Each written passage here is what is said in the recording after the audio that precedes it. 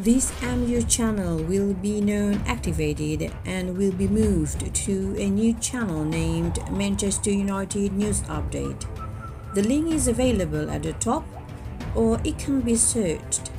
Thank you.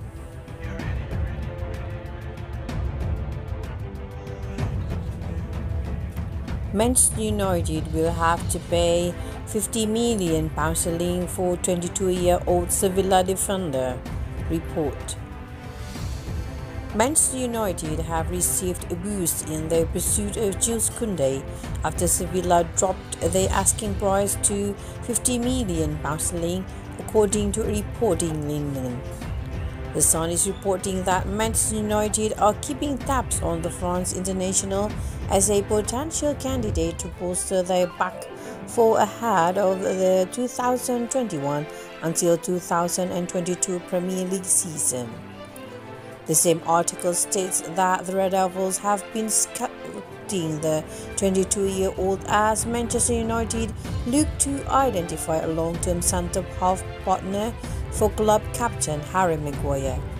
According to the same story, Sevilla were initially looking to secure a transfer fee in the region of £70 million for the French defender following his impact at the Spanish club. However, the Sun is reporting that Sevilla have dropped their asking price to £50 million to hand Manchester United a potential boost in their hunt to sign the France Under 21 international.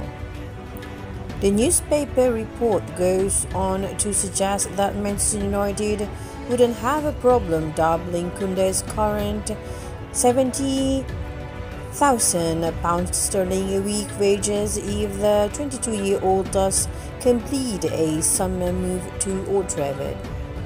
Manchester United could face competition from Real Madrid as the Spanish Giants look to raid the Spanish legend's former club to sign Kounde as his long-term replacement. Kounde has scored 1 goal in 22 games in the Spanish top flight this term. The French defender moved to Sevilla from Bordeaux in 2019.